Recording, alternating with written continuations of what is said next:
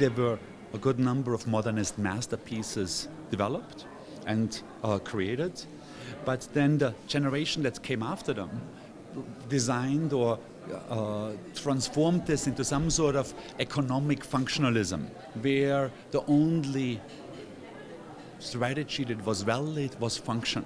And that turned out to be extremely problematic because so many of these buildings or of these design pieces ultimately did not function.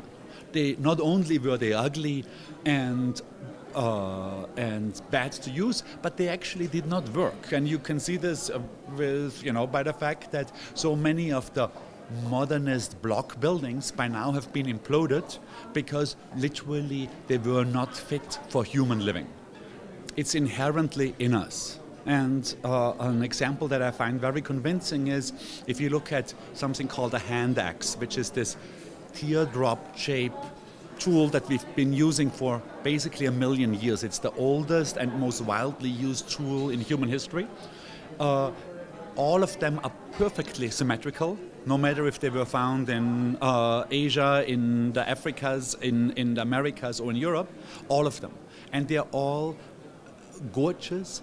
The symmetry you don't really need for the functioning of it. You can skin that animal just as well with a non-symmetrical tool. So it was made purely because it was made that way because it was perceived to be better looking. And I think that that's one of the great thinking mistakes of the 20th century, is that beauty is somehow a surface issue. That's on the side, that let's think about the real thing and then let's beautify it at the end a little bit. And I actually see much evidence that beauty is at the extreme heart of what we want from a thing. If we want to live in it or want to use it or want to be surrounded by it, that this is really a human desire. And I've tried it out many times myself.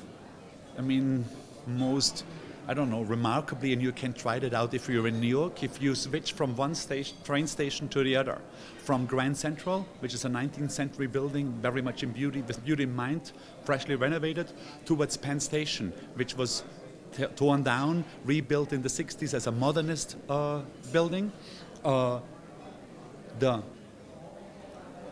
feeling you have inside of these two buildings is perceivably different.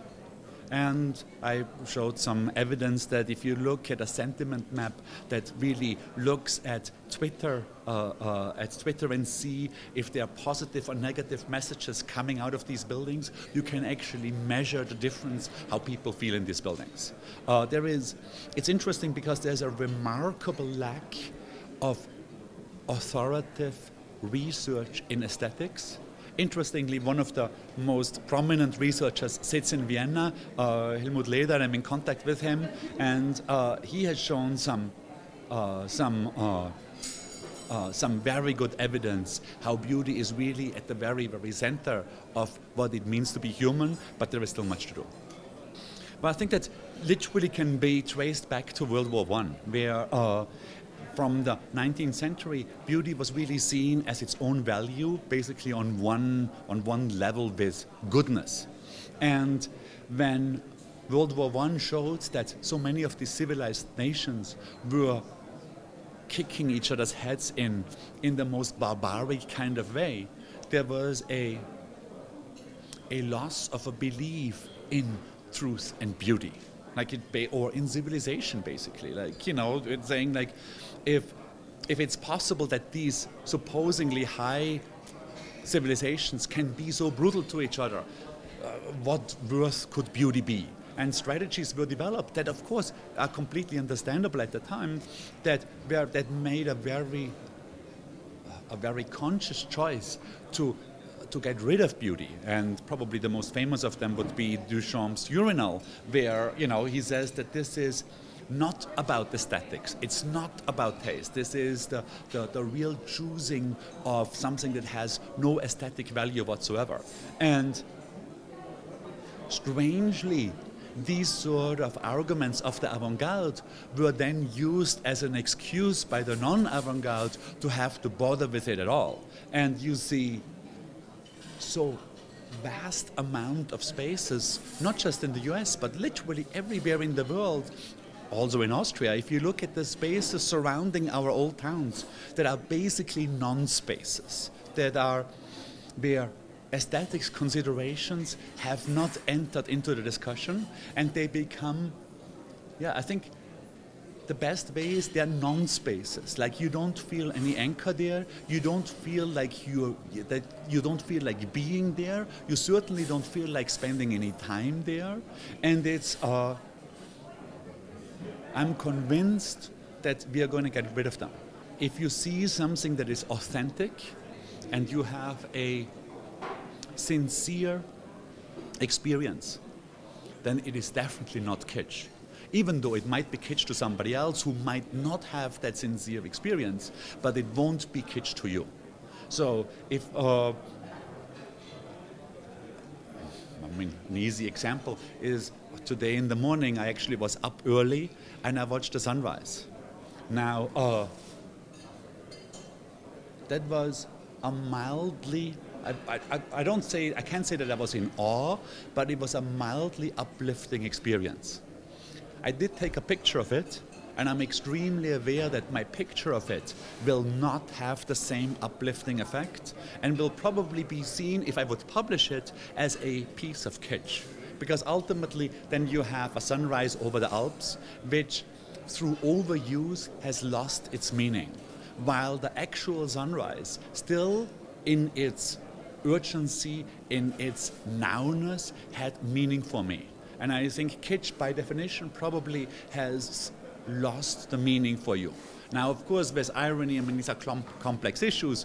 There's irony involved. You know, I mean, there were people, Jeff Koons would be an example, who made gigantic careers in art by elevating kitsch or by dealing with kitsch as a strategy.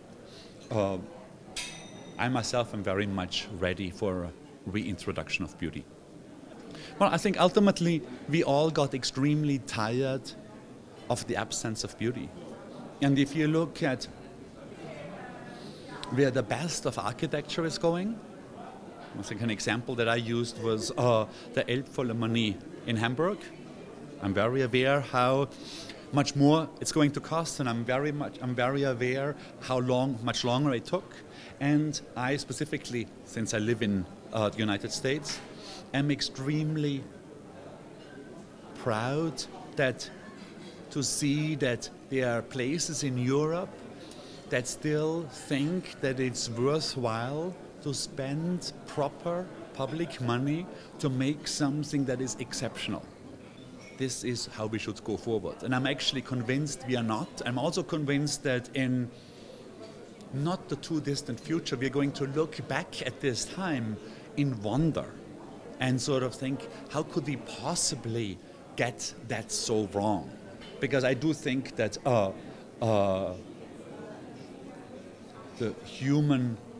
humanity very much has a very big capacity to right itself. Yes, we go down some wrong paths here and there, but ultimately we find out that these paths are wrong and right itself and go forward.